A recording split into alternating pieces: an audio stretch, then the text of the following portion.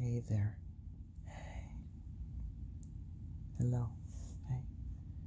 Would it be okay if I just read to you for a little bit? Just a little bit before going to sleep tonight? Yeah?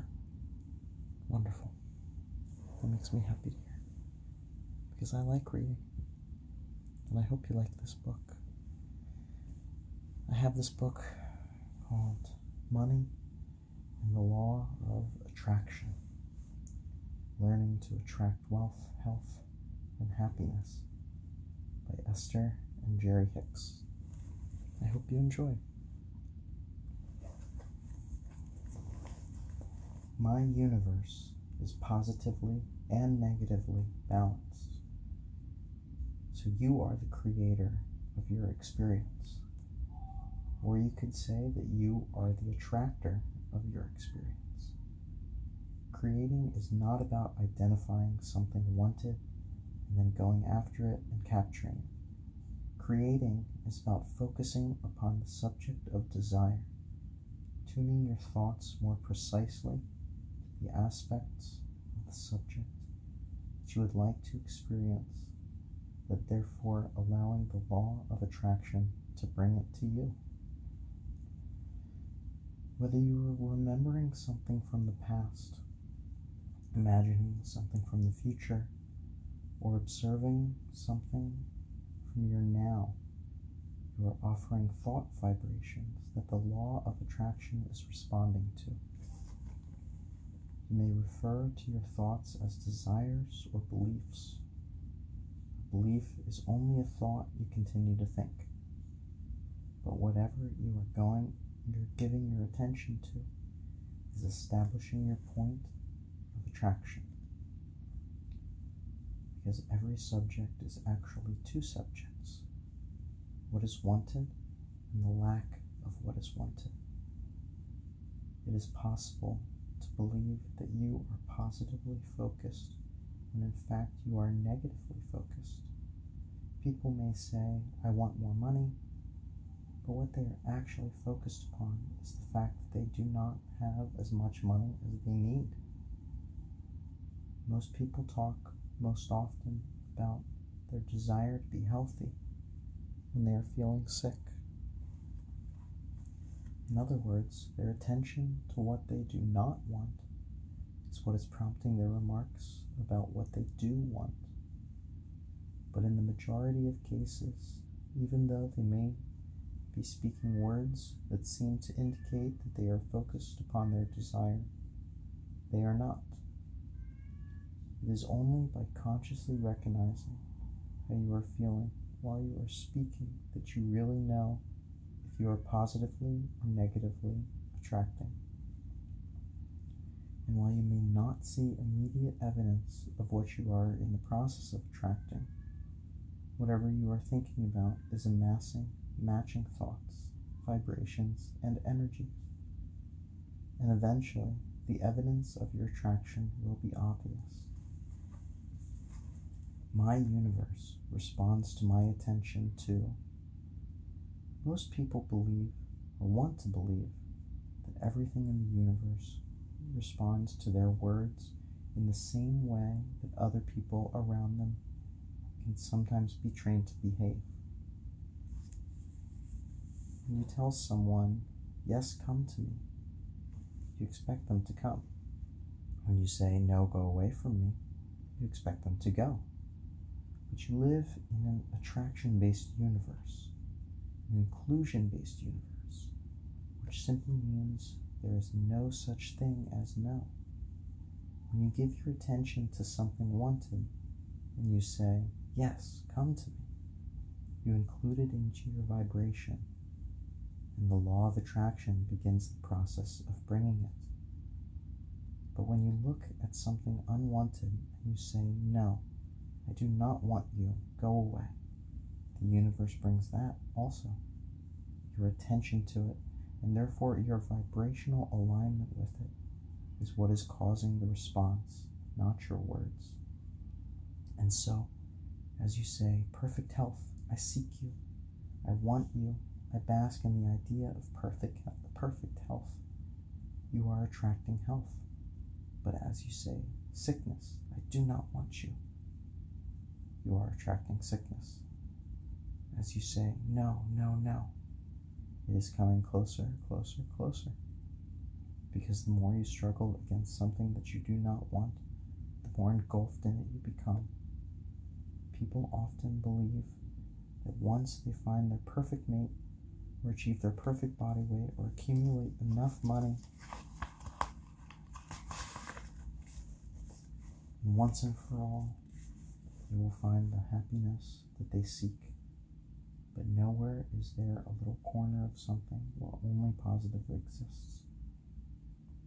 The perfect balance of the universe says that positive and negative, wanted and unwanted, exists in all particles of the universe. When you, as the creator, the chooser, the definer, the decider, look for the positive aspect, it becomes what you live in all aspects of your life. You do not have to wait around for that perfect thing to show itself to you so that you can then have a positive response to it. Instead, you positively train your thoughts and vibrations, and then you become the attractor of it, or the creator of it. We would encourage you to begin each day with this statement. Today, no matter where I go, no matter what I am doing, and no matter who I am doing it with, it is my dominant intent to look for what I am wanting to see. Remember, when you awaken in the morning, you are reborn. While you have slumbered, all attraction has stopped. Sequestering effect for a few hours of sleep, where your consciousness is no longer attracting, gives you a refreshing new beginning. And so, unless you wake up in the morning and begin regurgitating what a troubled day you had before, it will not trouble you in your new day, in your new birth, in your new beginning. Decisions to feel good attract good feelings. Are you doing okay? Yeah.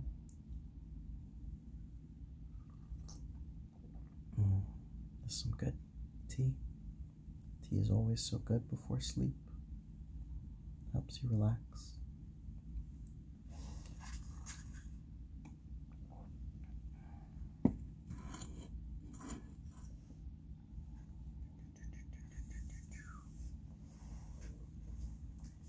A woman said to us, I recently found out that I'm going to be attending 3 or 4 holiday parties. And as soon as I heard that, I started thinking, oh, Mary's going to be here. She's going to be gorgeous. I started immediately comparing myself to other people. I'd like to stop doing that and feel good about me and just enjoy the parties no matter who's there. Could you help me apply the process of pivoting and positive aspects regarding my self-consciousness? I really don't even want to attend these parties. We explained. While your feeling of self-consciousness is amplified as you consider your attendance of these parties, neither the party nor Mary is the reason for your discomfort. It often seems complicated to sort out your relationships with other people, even tracing the beginning of these feelings back into your childhood. But there is no value in doing that. You have the ability, from right where you stand, to find positive aspects or negative aspects, to think of the wanted or unwanted, and whatever you begin the process right now, or several days before you attend your first party, or whether you wait until you are at the party, the work is the same. Look for things that feel good when you focus upon them,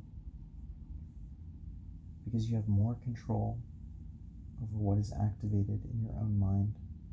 It is usually much easier to find the positive aspect of a situation before you are standing right in the middle of it. If you do imagine the situation as you want it to be, and you do practice your positive response to the upcoming situation.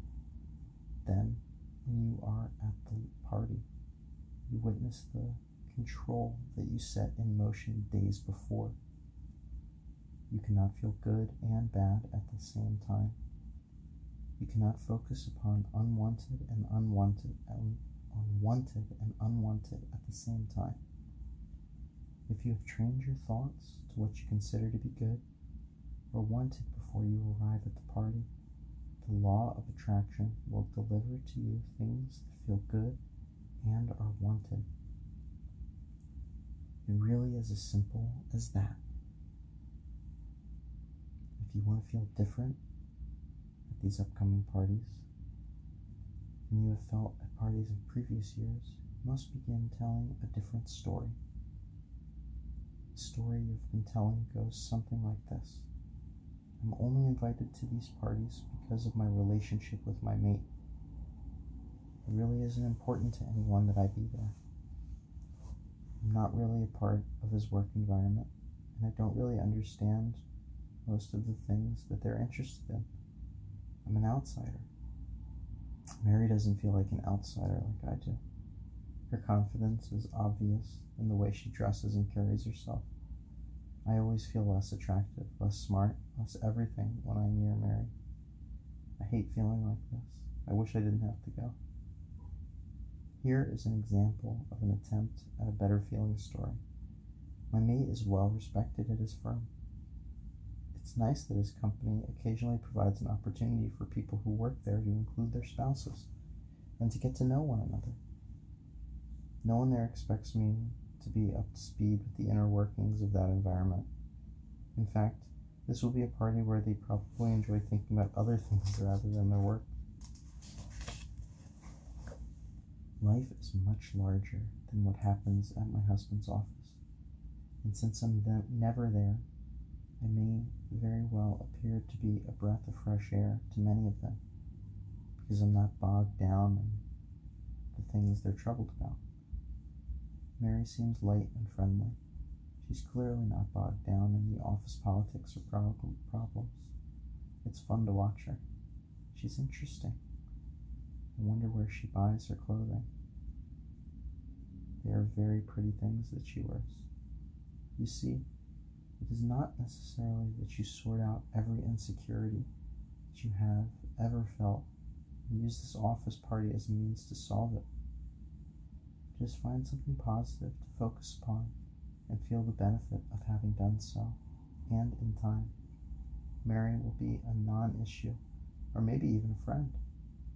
But in any case, it is your decision to make, and your vibrational practice to make it so.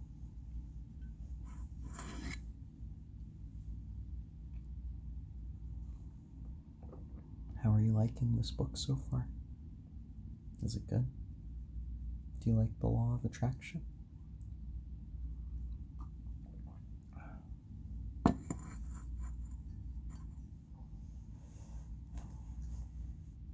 How can I not feel their pain?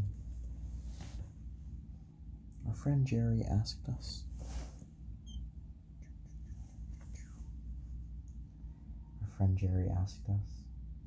It seems to me that the majority of my discomfort is felt because I'm observing others who are in pain. How could I use the pivoting process to not feel pain about their pain? He explained. Whatever the subject of your attention, it contains things you want to see as well as things that you do not want to see. The pain you are feeling is not because the person you are observing is in pain. Your pain is because you have chosen to look at an aspect of them that causes you to feel pain. There is a big difference. Of course, if the person were not feeling pain, but were instead joyful, it would be easier for you to feel joyful, but you must not rely on the conditions changing in order to control the way you feel. You must improve your ability to focus positively regarding of the condition. And to do that, it helps to remember that every subject has wanted and unwanted within it. And that if you are deliberate, you can find something that feels better. Of course, it is easier just to observe something that is right before your eyes than it is deliberately. Sift for things that you would prefer to see. However, when it really matters to you that you feel good, you will be less willing to merely lazily or sloppily observe, for your desire to feel good will inspire greater willingness to look for positive aspects. Also, the more often you do look for good things to focus upon, the more of those kinds of good feeling things the law of attraction will bring to you, until in time you will be so positively oriented that you will not notice the things that don't match your positive orientation. A mother once said to us, in response to her advising her to ignore her son's problems, "But won't he feel like I've abandoned him? Shouldn't I be there for him?" We explained to her that there is no abandonment in focusing upon the positive aspects of her son's life, and there is powerful value in abandoning any thoughts that do not feel good when you think them. We said, "You never help anyone by being their sounding board for problems or complaints. By holding an image of improvement in your son's life, you help him move towards that. Be there for him. Call him there to a better feeling place." When it is deliberate intention to feel good, and you really care about how you feel, you will find more and more thoughts about more and more subjects that do feel good. And then you will be better prepared to interface with others who could be feeling good or bad. Because if your desire to feel good, you will have prepared your experience with others with whom you will be interacting. And then it will be much easier for you to focus positively about their situation, no matter what sort of mess they are in. But if you have not been tending to your own vibration, and you have not been consistently holding yourself in good feeling thoughts and vibrations, then you may be swept into their situation, and then you may very well feel discomfort. We just want to emphasize that you are not feeling their pain caused by their situation, but instead you are feeling your own pain brought upon by your own thinking. There is a great control in that knowledge, and in fact, true freedom. When you discover that you can control the way you feel because you can control the thoughts you think, then you are free to joyously move about your planet. But when you believe that the way you feel is dependent upon the behavior or situations of others, and also understand that you have no control over those behaviors or situations, you do not feel free. That, in fact, was the pain you were describing. How are you doing? You getting a little sleepy? Let's read one more section, okay? My sympathy is of no value to anyone. Jerry said to us, so when I take my attention off of those who are in trouble, I'll feel good. But still, that doesn't help them feel better. In other words, I haven't solved the problem. I'm just avoiding the problem. We replied, if you do not focus upon their problem, you can continue to feel good, but they will still have the problem. That is true at first, but if you do focus upon their problem, you feel bad, they continue to feel bad, and they still have the problem. And if you continue to focus on their problem, you will have the problem too in time. However, if you do not focus upon their problem, but instead try to imagine their solution or positive outcome, you feel good. And there is then the possibility of your influencing them to be more positive thoughts and outcomes. In simple terms, you are never of value to another, and you never offer a solution when you are feeling negative emotion. Because the presence of negative emotion within you means you are focused upon the lack of what is wanted rather than what is wanted. So if someone is having a bad experience and they come into your awareness with a powerful wind of negativity wrapped around them, if you have not already deliberately achieved your alignment with feeling good, you may be swept into their negativity. You may become part of their chain of pain. And you may very well pass your discomfort on to another, who will then pass it on to another, and so on. But if you have